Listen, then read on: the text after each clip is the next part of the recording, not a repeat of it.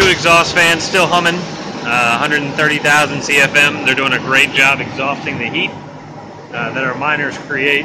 Just like before, we've got our cold aisle 1, about 25% full of SP35s. And what we've got to report on, what you guys remember last time we talked about the 3000 amp switchgear that we had installed. Well, she's been piped in, wired up, inspected, ready to be turned on. And we look across from her,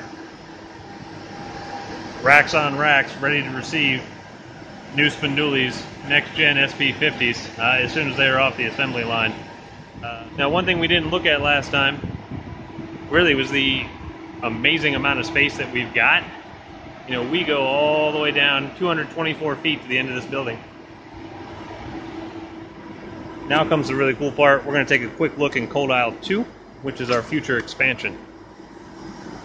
So what you see here are all brand new to us anyway. Emerson 225 kVA PDUs. So these guys will be supplying the power to all of our new miners that we get in here for cold aisle 2.